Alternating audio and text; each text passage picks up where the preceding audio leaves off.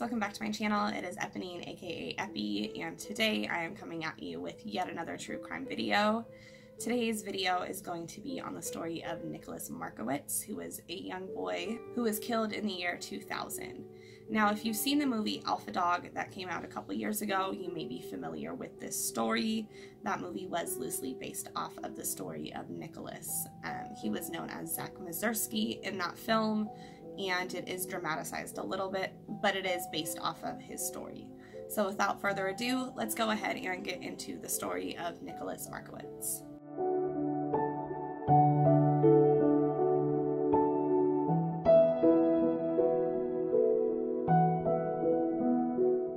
So Nicholas was born in Los Angeles, California in 1984 to Jeff and Susan Markowitz. They were both very dedicated and devoted parents. They both just wanted what was best for their kid, and they both had his best interests at heart all of the time. Now, Nicholas had two older siblings. He had a half-sister, and he also had a half-brother, and his half-brother's name was Benjamin.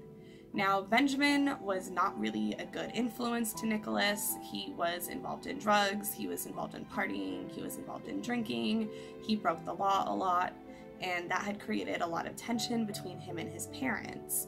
And Susan Markowitz was quoted as saying she worked double time to keep Nicholas out of trouble because they did not want him following in the same footsteps as his older brother. Benjamin, because of his drug involvements, was acquaintances with somebody known as Jesse James Hollywood, and yes, that was his real legal name, and he was a drug dealer in the California area. His dad's name was Jack Hollywood, and he was the one who provided a lot of drugs to his son. He was also caught up in drug activity and was kind of just known as a lowlife and a loser at that point in time. On the night of August 5th, 2000, Nicholas Markowitz had been hanging out with his brother, and he returned home and had gotten in a fight with his parents. He was intoxicated, he was being disrespectful, he was being rude, and to his parents, he was just acting a little bit too much like Ben for their comfort. So they ended up getting in a bit of a disagreement that night, and because of that, the next morning, super early, Nicholas actually ran away from home and just left because he didn't really want to deal with all of the issues he knew he was gonna have because of his behavior the night before. So while he was walking down the street, Jesse James Hollywood and his friends, Jesse Ruggie and William Skidmore, all noticed Nicholas walking down the street. Now, this is when they decided to come up with a really, really evil plan. You see, Benjamin had owed Jesse Hollywood money, and that was just for drug stuff. In the movie Alpha Dog, the monetary amount was reflected at about $1,200, but in real life it's estimated to have been a little bit closer to $3,600. So while they were walking down the street and they saw Nicholas, they decided, we're gonna kidnap him, and that's how we're gonna get our money back from Benjamin. So at this point, they pulled over, they chased, they assaulted, and they abducted Nicholas Markowitz, and they put him in their vehicle. So after the kidnapping, Hollywood and his friends took Nicholas and they drove to pick up another one of their friends named Brian Affronti. At this point, they drove to Santa Barbara, California, where they had informed Nicholas why they had kidnapped him. And at this point, obviously, he was really afraid. This was not anything he was involved in. He was not caught up in the drug game. So he was really, really scared. He was really nervous, and he didn't know what was going to happen to him. So to kind of help calm his nerves a little bit, his kidnappers actually started offering him drugs. So they started giving him drugs like Valium and marijuana. They started letting him drink alcohol, and it kind of just helped ease the tension a little bit, as weird as that sounds, because yes, this group did kidnap Nicholas, but it's not like they regularly kidnapped people. They weren't in it for that. They were just in it for essentially money, and they figured this was their way to get that money. So instead of just tying him up and just treating him like a normal kidnapping victim, they actually kind of started treating him like one of the group. So at this point, Jesse James Hollywood left Jesse Ruggie in charge of Nicholas, and he drove back to Los Angeles to try to settle things with Benjamin and to let him know, hey, we have your brother, we need this money, and you'll get him back and everything will be fine. It was reported that Ruggie told Markowitz that he was going to be fine over and over, that they were just going to get through this and he was going to get him back home and everything was going to be okay. So Ruggie was really helped putting Nicholas at ease, and it's reported that Ruggie and Nicholas kind of developed a little bit of a friendship, actually, and they genuinely got along pretty well with each other. Now, it's also reported by witnesses who are around the group of kidnappers at this point, as well as Nicholas, that a lot of people didn't even know that he was kidnapped. A lot of people didn't know that he didn't want to be there or that he wasn't supposed to be there, just because of how comfortable he was with the group and how at ease he really seemed to be acting. And Nicholas's own family at this point really didn't even know that he was missing. They assumed that he had ran away, but they thought that he was probably just with some friends and that he would be home soon, and that he just ran away because of the fight. They had no idea that he had actually been kidnapped. However, after he wasn't returning any of their pages or phone calls, they started to get a little bit nervous, and they noticed that something might be wrong here and that maybe Nicholas isn't just with a friend. It didn't take long for his family to start worrying, and after a while, Susan had actually created almost a spreadsheet of all of the people that Nicholas knew, all of the places that he could have been, and she started frantically getting a hold of everybody that she could to try to track down her son. After 36 hours of them not knowing where Nicholas was, they managed to get a hold of Benjamin, and Ben reported that he wasn't with Nicholas and he didn't know where he was either.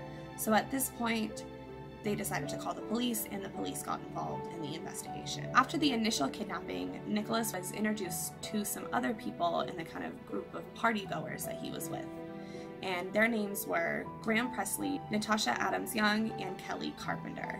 Now, this group of people kind of started bouncing around from house to house, just going to different house parties, the whole time taking Nicholas with them. And some people at this point had found out that he was kidnapped, yet none of them thought to call the police because he really seemed to be enjoying himself. There were reports of Nicholas playing video games on the couch. There were reports of him being tied up and having people help him smoke weed out of a bong, and he just seemed to be having a good time, so they didn't really think that it was a threatening enough situation to get the law involved. And it's reported that as many as 32 people actually knew that Nicholas Markowitz had been kidnapped, and they chose not to say anything or to do anything about it. And that's where everybody made a really, really big mistake. Because at this point, Jesse James Hollywood had actually talked to his father's lawyer and had found out just how much trouble he could get into for this crime. He had assaulted somebody, he had kidnapped them, he was holding them against their will, he was essentially demanding money to get them back, and he was breaking a lot of really serious laws.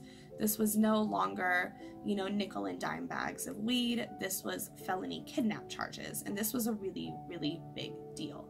So at this point, Jesse James Hollywood started to get really, really nervous, and his great plan to get out of all of this trouble was just to kill Nicholas. So back in Santa Barbara, all of the people decided to kind of throw Nicholas a little going away pool party type of thing before he actually went back to Los Angeles. And this party was held at the Lemon Tree Inn, which was a hotel.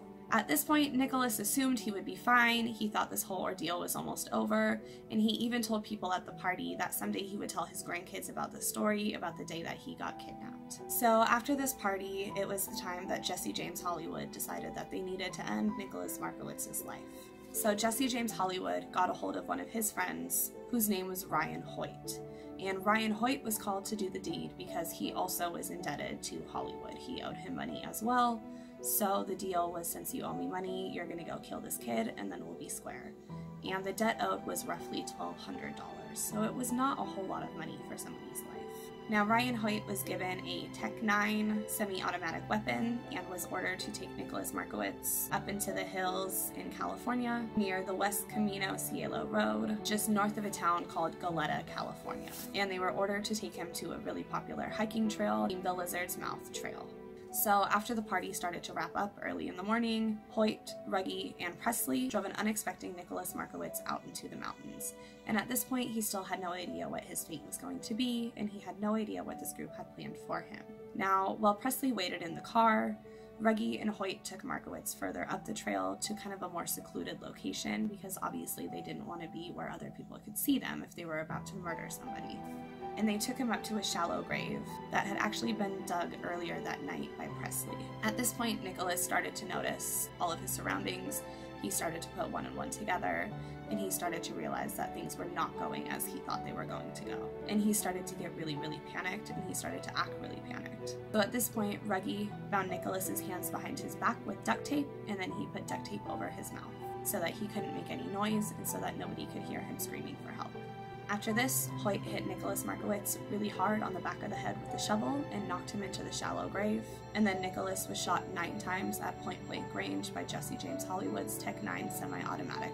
It was reported that Presley could hear these shots from the car, but he still could not bring himself to go look at anything because they genuinely felt bad for Nicholas, and this was not something that any of them wanted to be doing, but they felt like they had no other choice. After Nicholas Markowitz was murdered, they covered up his body with some brush and some debris and kind of just tried to hide him as best as they could, and they just left him there on the hiking trail. And fortunately for Nicholas, his body was not undiscovered for very long because it was in a pretty obviously spottable location, and his body was discovered 3 days later on August 12th of 2000. Now, the capture of the men involved wasn't the quickest process, but I am very pleased to report that Nicholas Markowitz did get some justice at the end of all of this. There were many different court cases as a result of this crime and many different people who faced charges, such as Ryan Hoyt, who was 21 at the time of the murder. He was the one who actually shot Nicholas Markowitz, and he was charged and sentenced to first-degree murder. Ryan Hoyt was actually given the death penalty for his part in this murder, and he is currently awaiting death on death row in the San Quentin State Prison in San Quentin, California.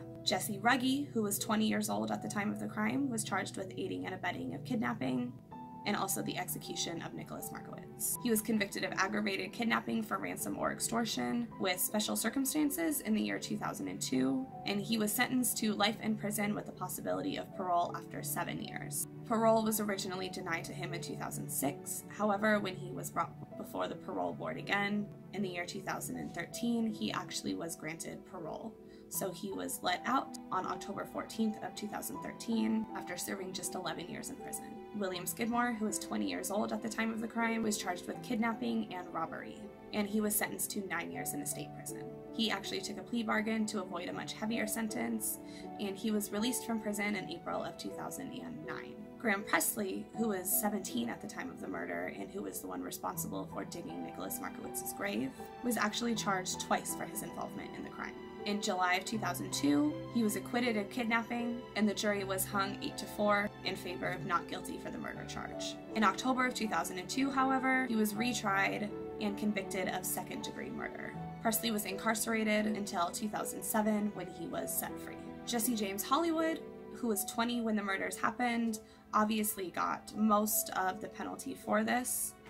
Even though he was not present at the scene of the crime, he was the mastermind who orchestrated the whole thing, who orchestrated the kidnapping, who orchestrated the murder, and who was essentially at fault for all of this, even though he had little involvement in the actual crimes themselves.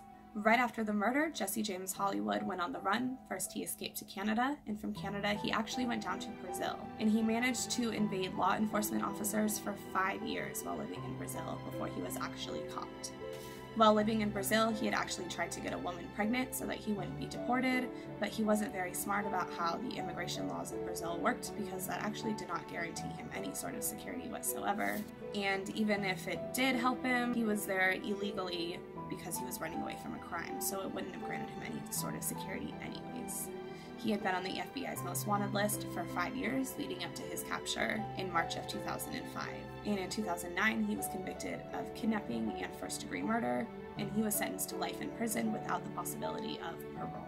I do think it's kind of interesting that he did not get the death penalty, even though Ryan Hoyt did. I guess Ryan Hoyt was the one who pulled the trigger, but it seems to me that he got a more severe punishment than Jesse James Hollywood, which doesn't really seem fair, but when it comes to murder, what is fair, right? Now, in addition to criminal cases, there was also a civil court case where the Markowitz family won $11.2 million in 2003. They sued the kidnappers as well as the killers. They also sued the people whose houses the house parties were held at because none of them did anything to help Nicholas at all, as well as the family friend whose van was used to do the actual kidnapping of Nicholas Markowitz. Now, Susan Markowitz reportedly ended up in the hospital around 12 times following the murder of her son for various reasons. She struggled greatly with depression after this event, and it was really hard for her to recover from. She was quoted as saying when she wasn't in mental hospitals or trying to kill herself, she had one focus, and that was to find Jesse James Hollywood. Susan Markowitz went on to write a book called My Stolen Son, and that was all about her experiences going through this. It's reported that originally, when she couldn't get a hold of her son on that night, she knew that something was wrong, but she never could have imagined something like this is what happened. Now, like I mentioned at the beginning of this video, there is a movie called Alpha Dog that is loosely based on this. So if this is a story that's been interesting to you, I do urge you to look into that movie. It is very well made, very well done. I remember watching it and just thinking it was a really, really crazy story. And that is it for today's case. If you guys enjoyed this video, please make sure to give me a thumbs up so that I know you like content like this. And if you do enjoy true crime, conspiracy theory, missing people, that type of content, please be sure to hit that subscribe button and that bell notification as well. And until next time, I love you all very much, and we'll touch base soon. Bye.